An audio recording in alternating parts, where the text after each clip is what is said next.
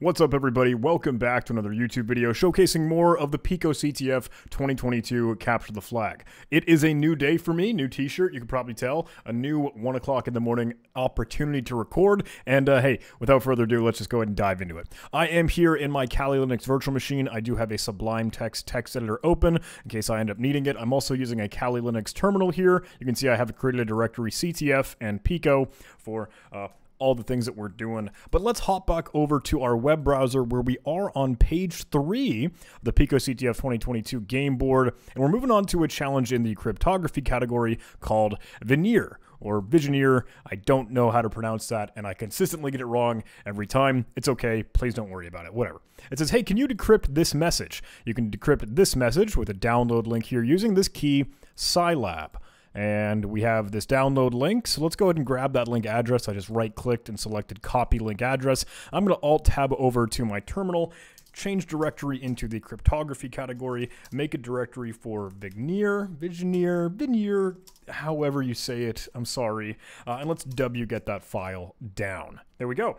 Now we have a cipher.txt file that is simply ASCII text. We could open that up in our Sublime Text editor, and we see this thing. Very much looks like a flag, kind of in the same format. Hey, Pico probably in lowercase letters, and then CTF probably in uppercase letters with the curly braces with underscores to separate things. But needless to say, this is encrypted in some way. Given the name of the challenge, we can assume that this is Vigenere. And if folks aren't familiar with what that is, let me just do a quick Googling of the Vigenere cipher. I'll zoom in here. The Vigenere cipher is a method of encrypting alphabetic text by using a series of interwoven Caesar ciphers based on the length of a keyword. It employs the form of a polyalphabetic substitution. So for those of you that have seen already in the previous videos us work with stuff like ROT13, rotation cipher, it's a Caesar cipher in that case, but a Vigenere cipher takes a Caesar cipher, which is sort of in like one dimension, right? Just a line here, but it makes it two-dimension, and that, okay, we're not just moving letters vertically, but also, sorry, not just moving letters horizontally, but vertically. And I'll show you that. Hey, let's dive back into the screen, and we'll look at the Wikipedia article here. They showcase this and explain a little bit more of the background, where it all came from. There's kind of a good thing to know, a little fun fact and trivia, and that these are also referred to as the indecipherable cipher. That's just become sort of a token key phrase that is associated with the Vigenere cipher. And it's interesting because, hey, you can use the Kosinski test, right? As we mentioned and alluded to before, doing some of that frequency analysis, you might be able to determine what sort of things will be present in the plain text or original decoded message of this cipher text. Scrolling down past the history section, because we're not super interested in it, you can get into how the description is put together. In a Caesar cipher, each letter of the alphabet is shifted along some number of places. For example, in a Caesar cipher of shift 3, A becomes D, B becomes E, etc., etc. The Vigenere cipher has several Caesar ciphers in sequence with different shift values. And they have a picture of this here. Yeah, in which case you can see, cool, here is something shifted at the very, very top, but not shifted by anything. But if it were to end up being shifted by one position, or another, or another, or another, or another, you can see sort of this grid, and against the two-dimensional setup of multiple renditions of a shift. And you'll kind of determine, okay, where in one letter could it map to the other location based off of its key being used to encrypt it with. Normally for a Caesar cipher, or for those some rotation ciphers we were using, the shift or the key value was a single numeric, single integer, single value. But in this case, we actually use a legitimate key, a keyword, a message, a string of text. But it has to end up repeat that message until it is the same length as the plain text. Here they're using a keyword lemon against the message, a plain text attack at dawn, and of course they expand it and repeat it and stretch it out to be equal to the same length. We saw this with the XOR cipher just as well. Sort of that technique, hey, let's just stretch and expand the key until it reaches the same length criteria as our plain text. Now, they use this kind of in that lookup table, as I noticed up top here. Where could this key correlate different letters back to the plain text. Kind of a weird hip-hop bebop around there. You could do this with some, of course, math stuff. If you want to dig into that, again, you are more than welcome to. But I'll note, hey, this is sort of something, again, I would probably press the I believe button on and then use something like an online tool or code that could already do this for me. So if I were to go Google around for a Vigenere cipher decoder, you'll notice, okay, DecodeFR, of course, always has something. We could try that, but I don't know if it'll maintain the underscores and things that we really use here. Forgive the advertisements for McDonald's on the side. But we know this is the encrypted or encoded message, however you want to consider it, and then we'll slap that in there as what we want to decode for our ciphertext. You know they're going to be using a regular English language. In this case, we actually know the key, so we don't have to do much with it. We just have to tell it, hey, this is what we'll end up using for our key. That was present on the original challenge prompt here. We know that value is Scilab. Let's go ahead and paste that in, and we could just then click the decrypt button. That will go ahead and give us the flag, just that easy. However, of course, if we didn't know the key, we would have had to do some other things like, hey, trying to determine the frequency analysis, Kosinski's test, Friedman's test, etc. Or it could, hey, maybe brute force some things or just guess in some other ways. A lot of options, but in this case, hey, we actually had a pretty easy job for us. We knew the key, and that would be good enough. Let's go see if there is Python code to be able to do that for us, because again, I'm not a huge fan of using just an online tool when we know, hey, we have a computer, it could figure that out just as well. Let me Google for Vigenere cipher decoder in Python. Looks like Codrome, a couple results have this. Oh, GitHub Gist in Python 3, that might be worthwhile. Geeks for Geeks, of course, always coming with something. Oh, and this actually just has some functions here that are pretty easy to work with. It does note, though, there are limitations here with lowercase and capital letters. Does that not mean it itself? I wrote one that handles all default ASCII characters. Oh, and this is an individual commenting. Okay, this is not the original author. Yeah. Last active... Oh, I thought it was last updated 15 days ago. I'm like, goodness. But no, last active for that user. Oh, this individual has really changing it up. Cool. They have a better implementation. Here they use a table, kind of the lookup as we used, and referring to and reading to through Wikipedia.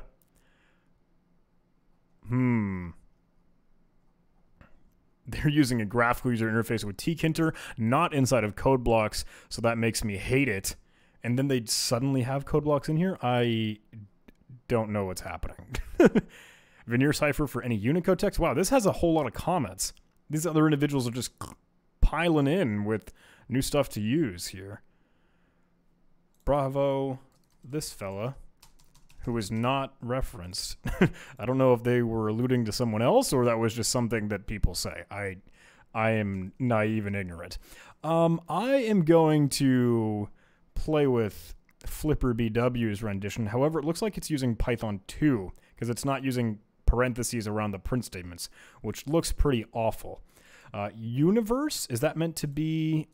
Oh, yeah, okay, so that is meant to be the alphabet, and that you're using character representations for ASCII values, or even numbers, it looks like, or printable characters. I wonder what they're doing here. Let's experiment with that one. I'll copy and paste it, and we can create a simple Vigenere.py file. We're going to have to clean this up, right, though, because it is, of course, ending up using a Python 2 semantics, and we want to remove all of those renditions of print that don't have parentheses. What I'll end up doing here is actually using regular expressions for a find and replace operation within Sublime Text. That way I can just say, hey, you know what? Let's go ahead and print anything that might follow it in spaces.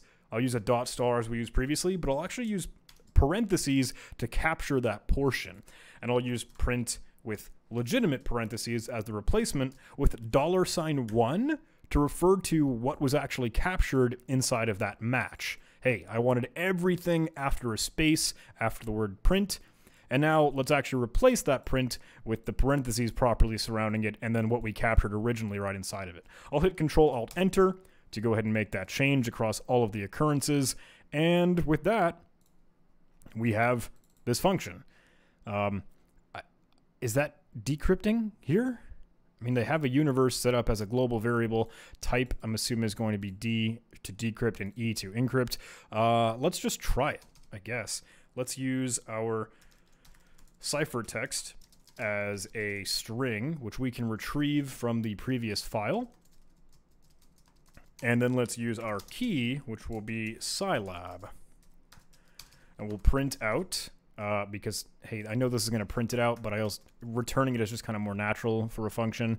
And let's use Vigen for the near function on our ciphertext with our key. And by default, it will pass in a type of D for decryption as that kind of optional parameter there. Let's see if this gets it. I don't think it does. Do I have that order wrong? No. Text and key. That's not what I was expecting. Type was equal to D, right? Like, we got that right. What if I made it encrypt? Are these operations like backwards? No. Okay, it's doing other weird shenanigans. That was its even better rendition, but yeah, what? What are they doing that with? All default ASCII strings. Let's try the original rendition here. Here we're just kind of playing with all these functions that we might be able to use. Decrypt is the one that we'll end up using, right, in this case. So let's pass in decrypt for the function that we want to use there. Ciphertext and key are the arguments that it would take. We could go ahead and just run this. That doesn't seem to get it right either. And honestly, I'm just using, hey, the I believe button, kind of clicking through here. Not what we were hoping, though, and I didn't want to bother digging through the code and understanding what was happening. Just pressing the I believe button, as we mentioned. I have always kind of struggled, and I will admit, in finding a Vigenere cipher solver in Python. Did I write one for Katana? Did we have one for Katana? Show me the code, guys. Give me the code. They make a whole class and object and everything for this? Goodness. No, let's move on to something. Let's see if Katana has one. So if folks aren't familiar, Katana was a project that I had worked on with a great friend of mine, Caleb, many years ago. In fact, I guess 3 years ago. That truthfully, I don't end up using or playing with all that much anymore. It was meant to be something that would be able to automatically solve usual, easy, classic capture the flag challenges. Okay, here we know a Vigenere function is passed, and that's going to end up encrypting. Do we have one that will decrypt just as well? Target raw, Vigenere key. I'm looking at this code one more time and trying to determine it. What? Isn't that encrypting, not decrypting?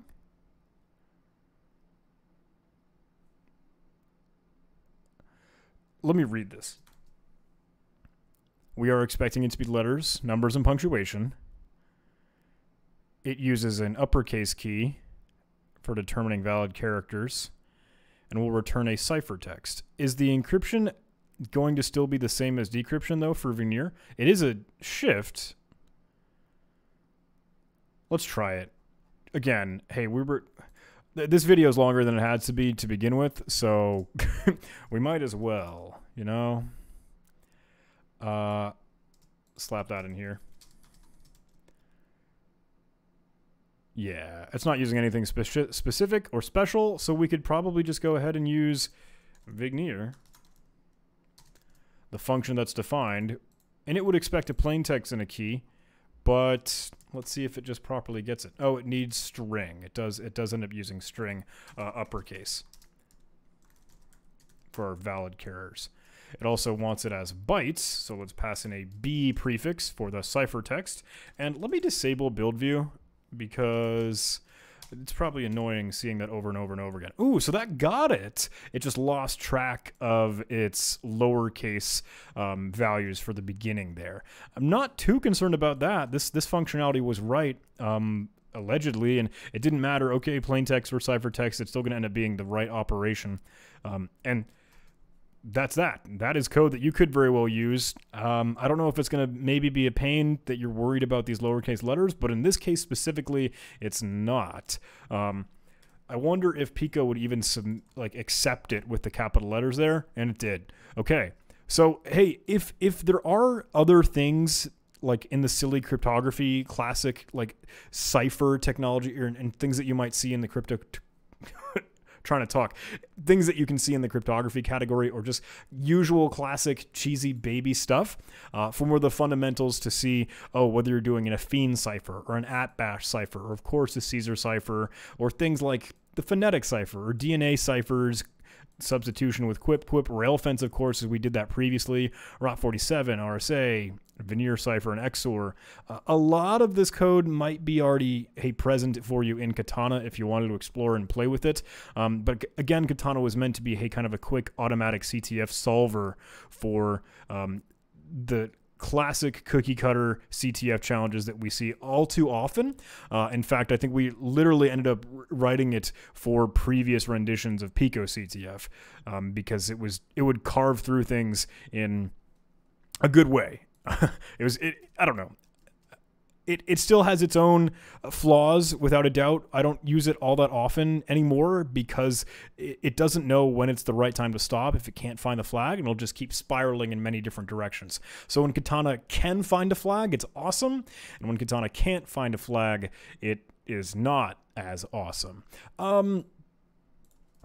Let's waste some time and let's play with it, if that's okay. I'm going to move. So, hey, let's finish this, by the way, and let's git clone, I suppose, in our CTF directory.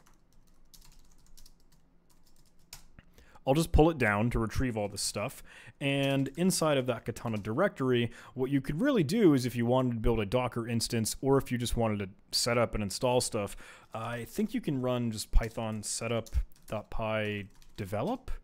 There's the readme there, so let's use tactec user. Yeah, okay, so it'll pull down all the repositories, all the libraries, all the packages, all the modules that are needed for Katana, and truthfully, there are a lot. I don't even have Poplar tools. What did that need? I had a gross, hey, quick copy, paste, install all this crap. Yeah, it's Poplar utils, maybe? Did I not already install that for some of the forensics videos? Yeah, I did. Is there something else in there? Some development things, and they suggest using a development environment, which makes sense, but hey, I'm gonna trust it. Let's just slap stuff in there and see what happens. And again, if you're bored of this video at this point, you could totally turn it off. Obviously, you don't feel like you have to stick around. We did get the flag. We have learned a little bit about the Vigenere cipher, but at this point, I kind of want to, hey, maybe wipe the dust off of Katana and see if it would carve through this challenge, or maybe some of the previous ones that we already worked through. Let me add the disclaimer, right? We wrote Katana in the case that it would try to solve those classic cheesy baby capture the flag challenges. And we did that so the players that didn't want to deal with all of those like fluff at the very beginning of a capture the flag game could speed run through them very, very easily and then get on to the more fun, more interesting, and more challenging stuff. So a lot of the beginning fundamental challenges in PicoCTF, if it were a predictable thing that could have been, hey, maybe manipulated and played with, it would be something that it would end up being able to rip through. So I'm going to go ahead and actually install for the user, because if I could get it in the path, that'd be kind of slick. May as well. Let's see if it breaks. By the way, I'm sorry, I didn't give a whole lot of coverage for these commands that I'm running. In the README of that GitHub repository, as you saw here, this is kind of a quick, hey, getting started, install all these dependencies. Probably more here than it needs to be. If you want to set up a virtual environment, you could, but we are, hey, really recommended that you're using a later version of Python. I think Python 3.9 is where this stuff is going at this point. And let's see, hopefully, if this thing doesn't break. Z-Shell is going to try and autocomplete me to move in that directory, so that's annoying. Let's go into the temp directory and try and run Katana. Oh, already broke. Yeah, and that actually is going to whine about the choices method problem. Choices method is an issue with this was an open issue that I tried to pin it to a proper rendition of CMD2, and that's what it was. Let's try that. Oh, I had a typo there. Yeah, totally cool. Don't care about it. Install strictly this version of CMD2, and that should have been set in the requirements.txt or something. There we go. Okay, so it needs to know a flag format, in which case we can tell it, I believe, TAC-F and PicoCTF, as we were suggesting these, is the way that it could run, and we would check whether or not there were previous results in a earlier rendition or running of Katana. If I exit, I don't need to enter anything interactively, but I will want to add something in as an argument.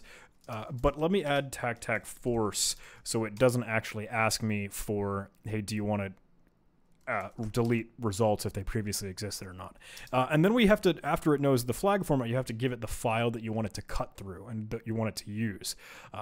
But since we know that we want to use a specific unit, I think I have to tell it that. Yeah, so unit will need to specifically use something like what you want to have it do for this challenge. Automatically, it'll try to do all of these on its own and just determine what the flag is, but you would need to tell it what the key might be if there is a key that's going to end up being used here.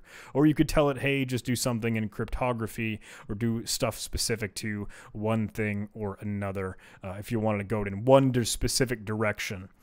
Let me look for Vigenere. Is it?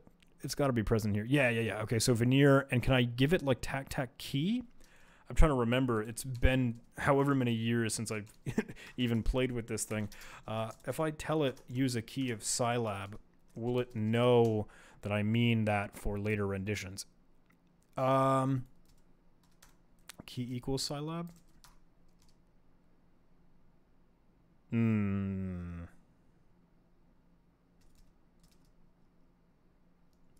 What did the documentation say on that? If I go back to my own code, this video is way too long.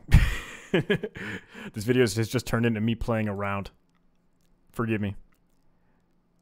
I want to go into crypto, and I want to go into Vigenere. And it notes in the documentation here, you can supply a key argument to use for the Vigenere cipher operation. With the current implementation, if the key is not provided, the unit does not run. It will not attempt to brute force it. Okay, so how do I end up actually supplying the key? I have to remember. Do I still have a link to the docs? I do. CTF Katana on README. Perfect. Key.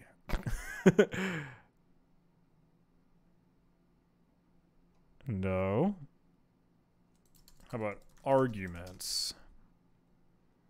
It's going to be a whole lot of things that it might already know how to do and not need to. I'm trying to remember how to supply it. It straight up told me earlier when I was looking at the help.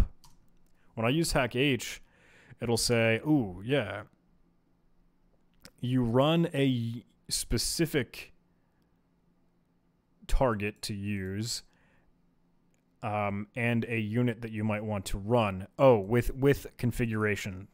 So key could equal something if I were to tell it, go ahead and use Vigenere cipher. Yeah? So let's grab the target that we know is a file in my directory, my home directory, in the CTF folder, PicoCryptography, and it's not going to want to try and autocomplete because I had it as a string. Let's use Vigenere, completed, and the file was message.txt, or cipher.txt, correct? So we want to tell it use a Vigenere cipher, and we know that the key is equal to Scilab, because it would be able to do that. And it's allegedly running, allegedly cruising through it, maybe doing it. It got an error from QuipQuip, previous unit, that I know has some issues, but it was able to go ahead and determine, based off of the plain text strings present in the file, based off of the Vigenere cipher, it was able to determine the PicoCTF flag that it needed here. This is kind of a cheesy one because, hey, it didn't know what We did have to tell it what the key was, but if we ended up brute forcing it or doing anything else, then it would still cruise through for us. So Katana is a fun thing to play with, again, but obviously buggy, obviously still broken, obviously still weirdy and wacko, but if anyone has any interest, it's a thing that exists, and now it's even still dying on some of the encoding things. So by no means a finished product. I should probably even archive this repository. It's so old and decrepit and ancient, but it was a fun project back in the day. So that's it. We spent 25 minutes on a Vigenere Cipher challenge, and we shouldn't have. So thank you so much for watching, everybody. If you enjoyed this video, if you'd like just hanging out, having some fun with me, please do all those YouTube algorithm things. You know, like the video, leave a comment, subscribe, all the stuff that helps the channel grow. Thanks so much, everybody. I'll see you in the next video. I love you. Take care.